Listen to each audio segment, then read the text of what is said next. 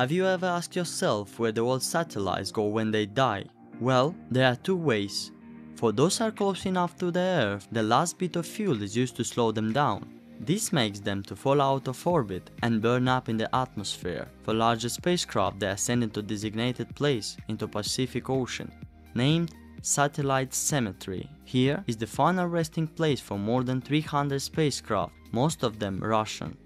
The second choice is to send the satellite even farther away from Earth. That is a special way for satellites based at very high orbit. It takes less fuel to blast it farther into space than send it back to the Earth.